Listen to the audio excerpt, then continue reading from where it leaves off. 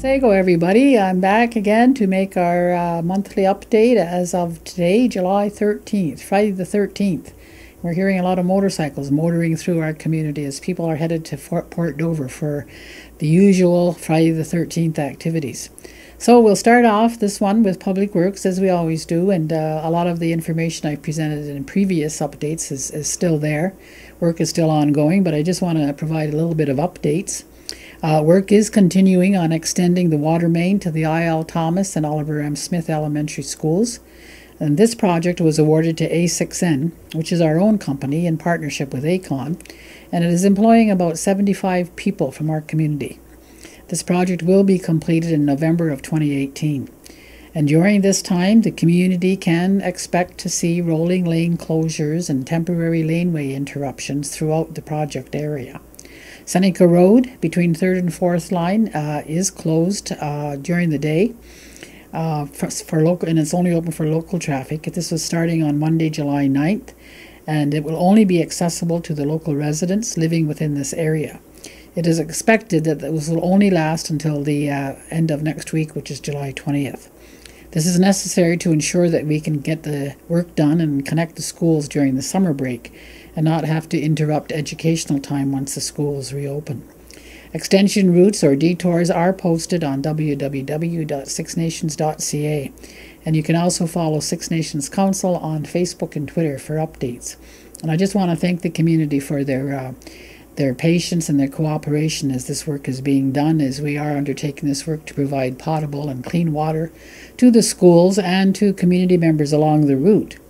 Now, if you want to hook up to the water, the process would be that Six Nations Public Works Office and A6N are going to work collaboratively for the residential hookups. And so the process would be as follows. The customers would pay their deposits at the Six Nations Public Works Office and complete a water sewer hookup application. The deposit is $50 for a property owner or $150 for a renter. This deposit will cover the water main connection inspection and the meter. The customer information is then provided to A6N, who will coordinate access to the property and home with the homeowner and will supply a quote for connection. The quotes will vary depending on the distance of the home from the road and whether a road crossing is needed. Once the quote is done, the customer will pay the quote in full to the Six Nations Public Works Office, and A6N will coordinate and complete the work. We're also excited to announce that we have been granted $1.2 million from the Six Nations Economic Development Trust Fund to complete a water main extension east on 4th line from the Cayuga Road toward the United Business Park. The Six Nations Community Development Trust, which is our other one, has provided the remaining funding to complete our Phase 1 water main expansion by the end of 2018. Please be advised that community members will have to pay for their connection to this water main as well after it is installed, and they will have to wait until the water main is commissioned and active until connection is complete, which may not be until November.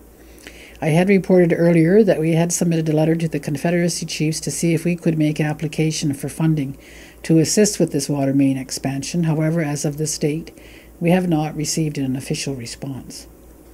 The construction of the housing units across from the Village Cafe began at the start of May and are scheduled to be completed by November 2018.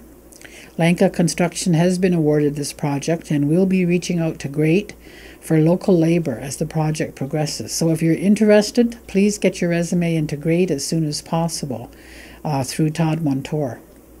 And also, due to ongoing concerns from the community, we have started an assessment of the intersection of Highway 54 and Chiefswood Road in conjunction with Brant County. So we may be able to add extra lanes there. Finally, under Public Works, the Six Nations landfill site is on summer hours, which means that it will be open from 8 a.m. to 5:30 p.m., with the gates closing at 5:15. And please help protect Mother Earth and remember to recycle. Our next household hazardous waste event is scheduled for November 3rd at the landfill site, and for more information on how to safely store this waste, in the meantime, please visit www.sixnations.ca.